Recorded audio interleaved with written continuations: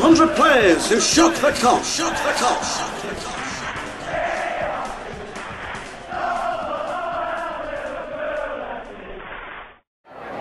And still, Rush in the middle, Whelan on the near side as we look.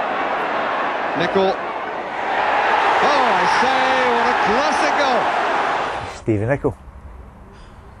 He's a one of. I don't know what his weakness was, but he had plenty of strengths. Nicol. Oh, he's hit it perfectly. Well, Stevie Nicol, I mean, really, we are talking an Anfield legend here.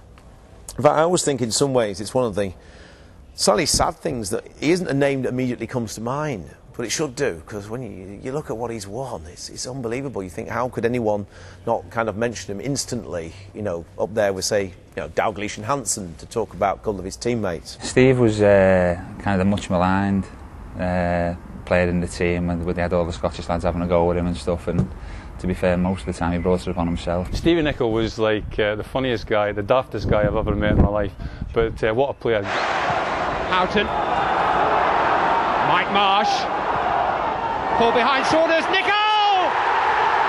8 minutes to spare, Steve Nicol with the rescue goal.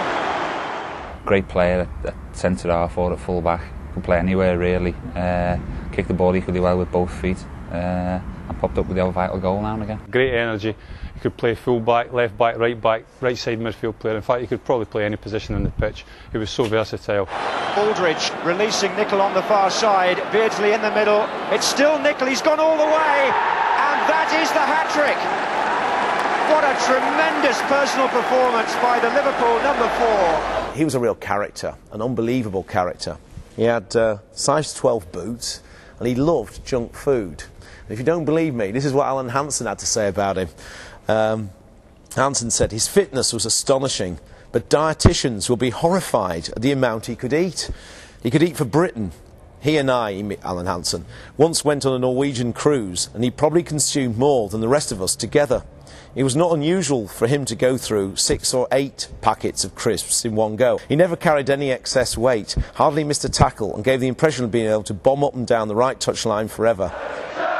Nicely found. Good control at the end of it too, and a terrific pass for Steve Nicol. Liverpool have a third.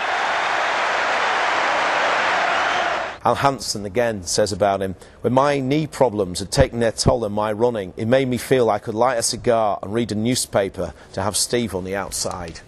And I remember talking to some of other of Steve's teammates, and they said, oh yeah, you know, before a match he'd just sit there eating Mars bars and packets of crisps, and then did his stuff on the wings. So I suppose the lesson from that one, don't listen to this young kids hoping to aspire to the Premier League, is that you can eat what you like.